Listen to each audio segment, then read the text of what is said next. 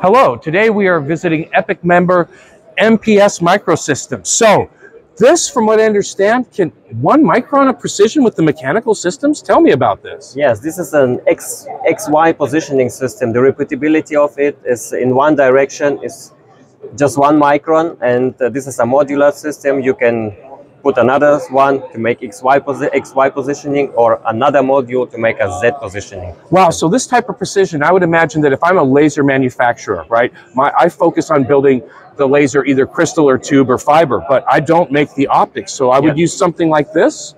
We are a purely mechanical company, so you need to integrate the optics yourself, but we can make it move the right motion like according to your needs. But the mechanics are the interface for the optics, so that means that your mechanics are so precise, they enable creation of these precision optical instruments. Do I understand that correctly? Right.